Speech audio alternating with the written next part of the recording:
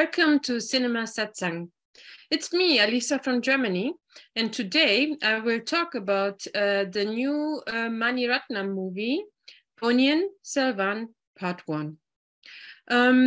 It's about the Chola dynasty from the 10th century, and the story is set in South India in the 10th century. And it is about an emperor. The emperor is very, very ill and he will soon die. And now everybody in his dynasty is thinking about who will become the new emperor. And we have got several possibilities. The first possibility is Aditya. Aditya is the emperor's oldest son, and he's being played by Vikram. Then you have got the second person, which could also become the emperor, and his name is Arulmozi Varan, aka Ponniyin Selvan. So he has got a double role, and he is played by Mohan Ravi. And then there is the third person, which is, I don't know who he is exactly. There is a group of influential people who want this man to become the emperor, and then they are conspiring against Aditya. They don't want him to become the emperor, and so they are conspiring secretly against the eldest son of the emperor. And then Aditya sent his best friend, Vandiyadevan, who is played by Kati, to go everywhere in the kingdom and to find out what is happening and, I don't know, to inform the people and to see what is happening at this moment. So now I will talk about the movie and tell you what I think about it. I really, really love Mani Ratnam. I have already seen 3 films of his, and I really love them, Dil Se, Guru, and Bombay, and I really appreciate him a lot. But with this movie, I had some problems. I will start with the negative points. So the first problem I had were the names. I couldn't understand the names. This is my problem, because I'm from Germany and I'm not a Tamil person, and I can understand names like Dev, Kabir, Rahul, and so on, but the Tamil names are very, very difficult for me. They are very, very long, and the actors tell them very fast, like blah, blah, blah, blah, blah, and then I cannot understand them. So perhaps it's my fault, I don't know. I didn't know who is who at the beginning of the movie. The second thing which is very difficult is the plot. I didn't understand what the plot was in the first 45 minutes. And I have seen a lot of movies, and normally I understand what is happening, but I was there and I thought, what is this movie about? We could see Vandiyadevan walk around the kingdom all the time and talk to this person and talk to that person and so on. But I didn't understand quite what it was about. So I went to the cinema 2 times. I went on Saturday and on Sunday, and I talked to the Tamil projectionists, and then finally I understood the plot. So I haven't read the books, and I was very fresh in this movie, and I couldn't understand the plot. The third thing that I didn't like very much were the battle scenes. 2 things about these things were a problem for me. First, the battle choreography and the CGI. So the battle choreography was average and disappointing. I have seen a lot of new movies, Bahubali 1 and 2, and War, and RRR, and Bajirao Mastani, and I've seen wonderful battle scenes. And I must say that in Mani Ratnam's movie, they are a little bit average, nothing special. The second thing that I didn't like was in the battle scenes, the CGI was not so good. I could see it, and I'm not the person who knows much about CGI. But at the end of the movie, the CGI was good. But in this battle scenes, the CGI was not good. So for me, this was a problem. The last thing I must say is the pacing. For me, the pacing was a little slow. So the first 45 minutes were boring. I was sitting there and I thought, is this a Mani Ratnam movie?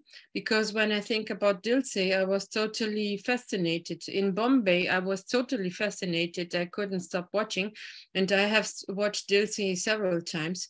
And in this movie, I thought, oh, now he's going to this town and now he's going to that town. So for me, it was boring. I don't know. The people from Tamil Nadu, they were totally fascinated. And perhaps because they have watched they have read the books. So that's the negative points. Now to the good things. I was sitting there in a cinema and I thought, do I like this movie? Do I don't like this movie? And then suddenly, at about 45 minutes, Aditya appeared. And I was totally mesmerized, played by Vikram. I was totally mesmerized. I thought, oh, what is this kind of scene? And now there is something switched, and I said, wait, now I want to watch this movie. And I thought, this is a Mani Ratnam movie. It is very interesting now. And what happened? Aditya told the audience why he has died 2 times in his life. The first time he died when his big, great love, Nandini, when he couldn't marry her because she was not a princess, she was a normal person and he couldn't marry her, and then his heart broke. And the second time was when she was already an adult and he was an adult, and there was a battle and a cabin, and the king of the other tribe was hurt. He was injured. He was injured and he was bleeding, and he was in the cabin. And Nandini, played by Aishwarya Rai, was taking care of him. So now Aditya entered the cabin and saw Nandini with the bleeding king. And she fell on her knees and begged him not to kill the king, but he took his sword and decapitated him. And the blood was all around his head. And then he said to the audience, this is the second time when I died. And he was so desperate and he was so sad when he was telling this to the audience. And I could feel his despair. I thought, oh, and this was wonderful. And that's what Mani Ratnam can do very well. Show feelings, traumas, hurt feelings. And then he started a song, and in this song he was singing about everything, and this was also wonderful. The second thing that I liked about the movie was Nandini, played by Aishwarya Rai. She was totally mesmerizing. When she first appeared in a movie, behind the curtain, she opened the curtain and you can see her eyes, and then you thought, poor. She can play with her eyes like, and the whole audience was mesmerized. Everybody was cheering and they went berserk when she appeared in this film. And she's 48 years old. You cannot see it. She's so beautiful. And I thought, what a woman, what a woman. So this was the second good thing about the movie. The third thing was the music by R.R. Rahman, and especially the Chola Chola song with Vikram.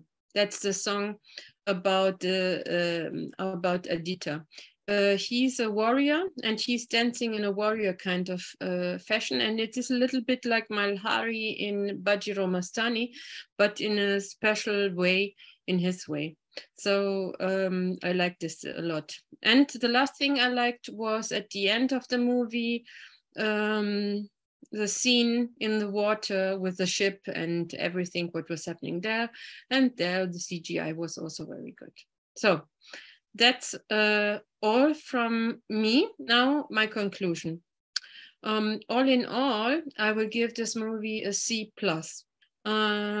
Why? I will give it a C+ because of the plot problems, in my opinion, and because of the pacing and because of all the things I've said. I have seen that the Tamil Nadu people were very, very happy and they were cheering and they understood everything. But I think that it's the task of a director and scriptwriter to make a movie that everybody can watch, even if you haven't read the books. I have bought the first book now and I will read it, and I will watch the second movie because it's the more you watch the movies, the more interesting it is. But nevertheless, I must say that Mani Ratnam should have made the script differently, and the battle scenes, and somehow, I don't know, to make it more fascinating also for people who are not from Tamil Nadu. I have seen the numbers. He has spent 500 crores for part 1 and 2, and he has already earned 460 crores.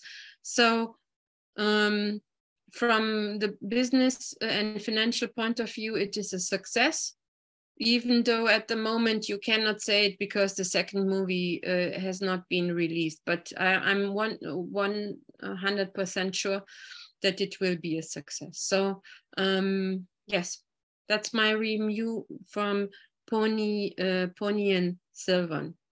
What do you think about it? You people from Tamil Nadu, what do you think about this movie?